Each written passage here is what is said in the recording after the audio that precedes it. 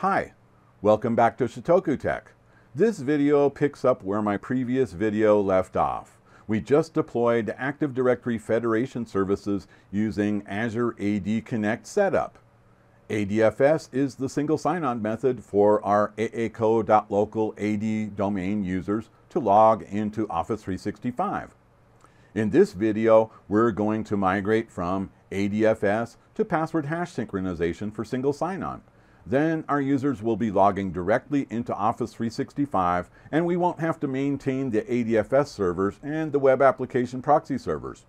Look in the description down below for the links to these articles I used as a reference while making this video.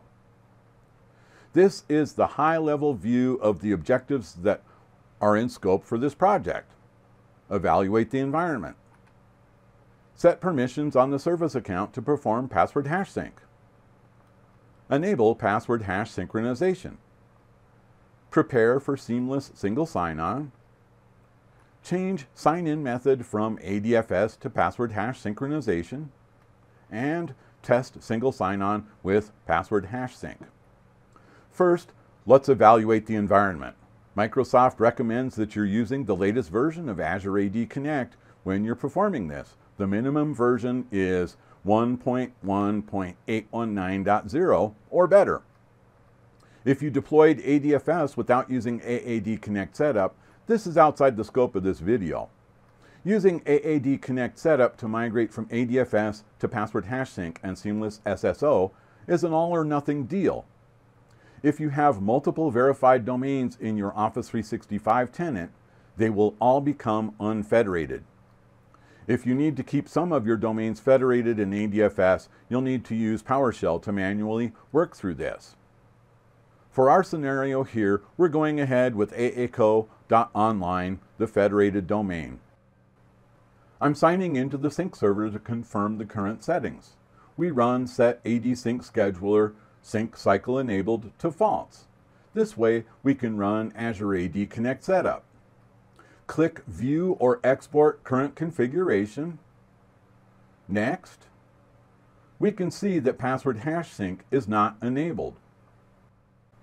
Let's log into the ADFS server. We need to import MS Online module, connect MSOL service, and log in with our Cloud Global Admin account. Now, let's run this get MSOL domain federation settings command targeting the aaco.online domain. Here you can check if on-prem or third-party multi-factor authentication is in use, or if the preferred authentication protocol has been modified. Any customization of ADFS needs to be taken into account before proceeding with migration to Password Hash Sync. We run this command to back up the Microsoft Office 365 Identity Platform Worldwide RP Trust. This is just a precaution. In real life, I don't see the need to delete or modify this RP Trust while migrating to Password Hash Sync. It's easy enough just to disable it in ADFS. High-level step 2 is set permissions on the service account to perform Password Hash Sync. This is done on the AAD Connect sync server. We import module adsyncconfig.psm1 using the full path to that file. Let's look at the properties of the AD connector in AAD Connect to get the name of the service account used by sync for Active Directory. Then you run this command, set AD sync password hash sync permissions, targeting that service account and the AD domain. Oops, we need to install the RSAT AD tools. So we install the RSAT AD tools. Now we import the AD sync config PSM1 module and run the set AD sync password hash sync permissions command again. Here you get a lot to read, as the detailed ACLs get echoed back in the console. High-level step 3. When you think about it, if you're going to switch sign-on methods from ADFS to Password Hash Sync, you need the password synced first. Let's run AD Connect setup, We sign in with our Cloud Global Admin account. We just need to click through to the optional features page.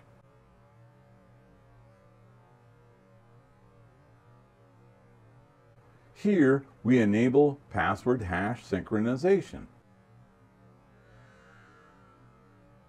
We go ahead and click the Start Synchronization when configuration completes tick box. I read that password hash sync occurs every 2 minutes in AAD Connect. There's no way to modify this. Figure approximately 20,000 passwords can sync in an hour. Make sure to allow time for this before going on to the next step. Also, make sure to set AD Sync Scheduler, Sync Cycle Enabled, back to true in the meantime, so sync will continue to work in the background while you wait. High-level step 4, change sign-in method from ADFS to password hash synchronization. Stop the sync scheduler, run AAD Connect setup. Here you want to click on Change User Sign-In and click Next. Sign in with the Cloud Global Admin account.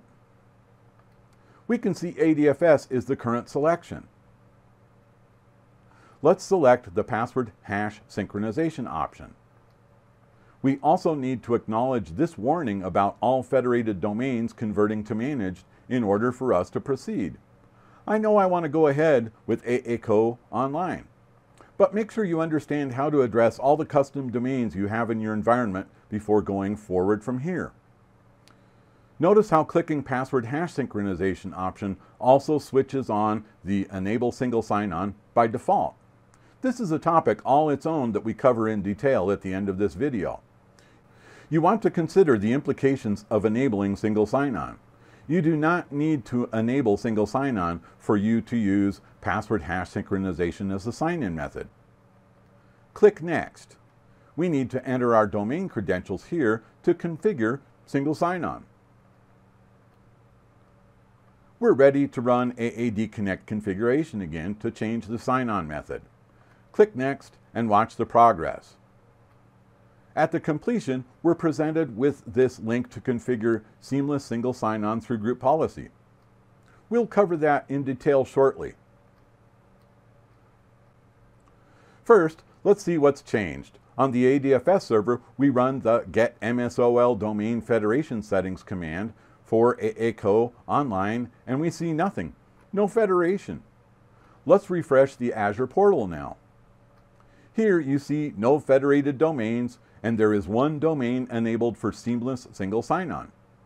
In custom domains, there's no federated domains. And AACO.local AD domain is configured for Seamless Single Sign-On.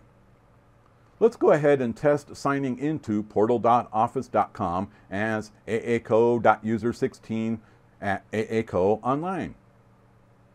Here, you see we are signing into Azure AD directly, not going to our old ADFS sign-on page. We get into the Office 365 portal now as AACO.user16. This is the experience without Seamless Single Sign-On. High-level step 5. Yes, I swapped the order between steps 4 and 5.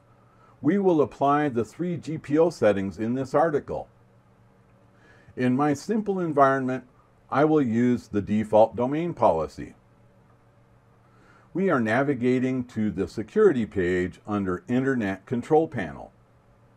Select Site to Zone Assignment List. We enable this policy and enter this URL from the article in the list with a value of 1.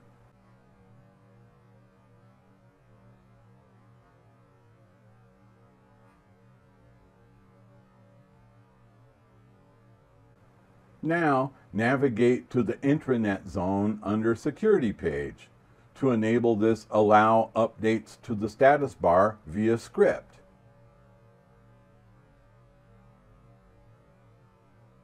Here, I have to sort the settings to find this. You see, it is enabled. Now, we're navigating to Preferences under User Configuration to add a registry entry. You are just copying and pasting the key path here and setting the name to HTTPS reg dword value 1 in hexadecimal. Now I'm logged into a corporate desktop. Actually, this is aaco.user16 logged into the ADFS server to test Seamless Single Sign-On. Who am I shows aaco user16, and you see we just ran GP update. Let's browse to portal.office.com, and sure enough, we stroll right in without any username or password prompt. That is Seamless SSO, yes. Let's talk about this computer account named Azure AD SSO ACC that got created when we ticked that Seamless Single Sign-On tick box. That was when we converted from ADFS to Password Hash Sync. It gets dropped into the computers container in AD, but this account is highly sensitive. It could be used by malicious attackers to generate Kerberos tickets for any user in the forest, and you need to perform this rollover of encryption keys on this account manually at least every 30 days. When I read this, it makes me want to reconsider enabling Seamless Single Sign-On when I switch to Password Hash Sync. I leave it for you to judge that for your own environment. Okay, we did it. We successfully accomplished all the high-level steps to migrate from ADFS to Password Hash Sync. And we can see our users are able to conveniently access Office 365. Leave a comment down below about what you think of this Azure AD SSO ACC account. And before you go on to watch more of these videos, please check the links in the description down below. Give this video a like. Also, please click on subscribe to help me keep making these videos. Thank you very much.